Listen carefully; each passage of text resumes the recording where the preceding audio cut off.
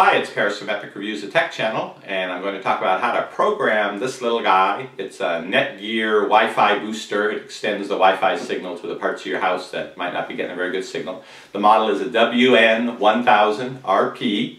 The big advantage of it is how simple it is to set up. If all you need is just a simple Wi-Fi boost in your house, you can use the WPS button on the side, WPS button on your router, and within a couple minutes have it up and running, and that'll be all you need.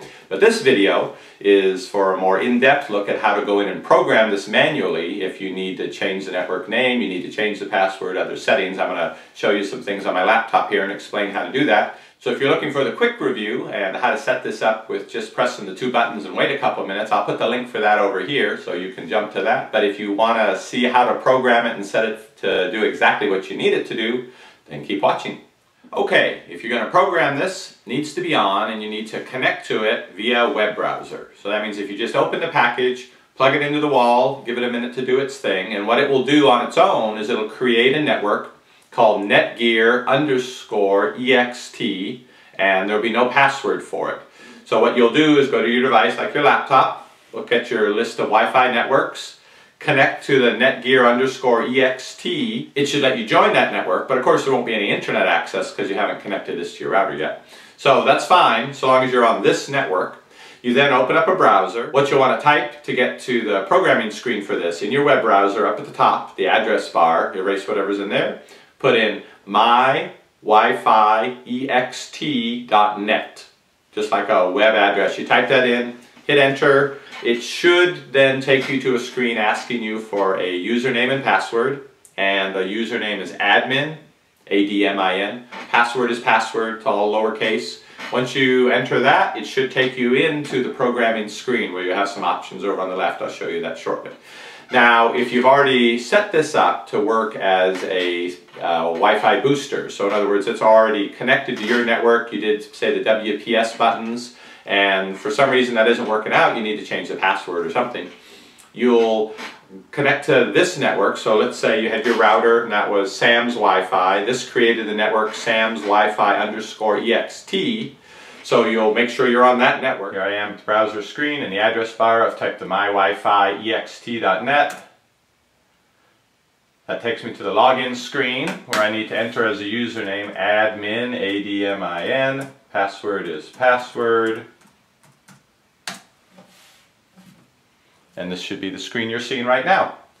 Alright, here's the network on my basic router, the K2 network. Down here under the extended wireless setting, K2_EXT, that's what I have currently. Now if I want to change things, I'll go over to Setup, Wireless Settings, and right here is where I can change the Wi-Fi name,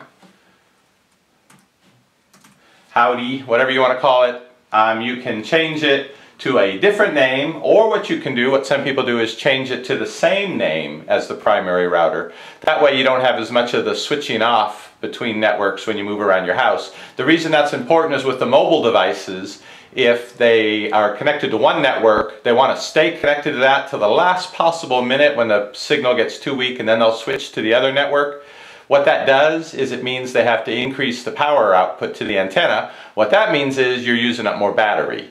So basically, if you set your Wi-Fi extender to the same network name as your basic Wi-Fi in the house, the devices will switch more easily and they won't have to use as much power to the antenna. Your battery lasts longer. That's the reason to make that change. Here are your security options.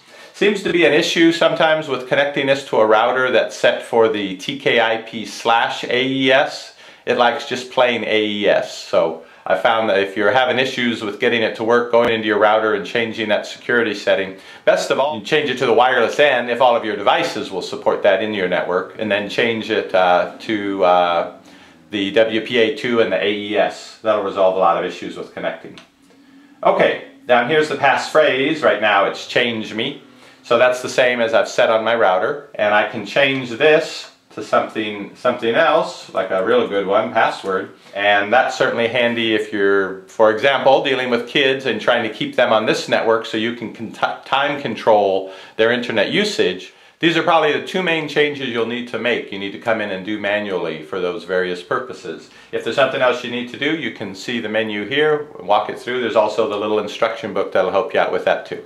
Alright, that's about it. Make sure you click apply up on the top of the screen once you've made your changes, and then it'll reboot it, and in a minute or two you should see the changes. Remember, if you've changed the network name or the password, you're going to have to go back into your devices and then reconnect with the correct network name and password. And one last thing, if you do forget the password with all the password changing, or you end up locking yourself out of the device, all is not lost. On the bottom there is a reset button. It needs to be plugged in and have power at the time you do it, and it's really tiny. Even the tip of a ballpoint pen won't work. You'll need to unfold a paper clip or get a thumbtack sort of thing. Press it in there, hold it 5-10 seconds until you see the lights start doing funky things. Let go, and it will reset itself back to its factory default state. It'll set itself back to Netgear_EXT as the name, with no security on it, and then you can get right back in and do whatever you need to with it. So you can do a lot with this little guy. It's really been a great buy. It's a great bargain. Easy to set up in its easiest mode, and you can actually manually configure it to exactly what you need. If you have some questions, if you run into a problem with it, I occasionally get back to look at the comments on this, so feel free to post a comment and ask a question. Since I've worked with this a while, I might be able to help you on that, or somebody else who's reading the comments or posting, they may be able to help you out as well. If you want more information about this little guy, take a look at the link down below. I've put a link to the best price I could find for it online.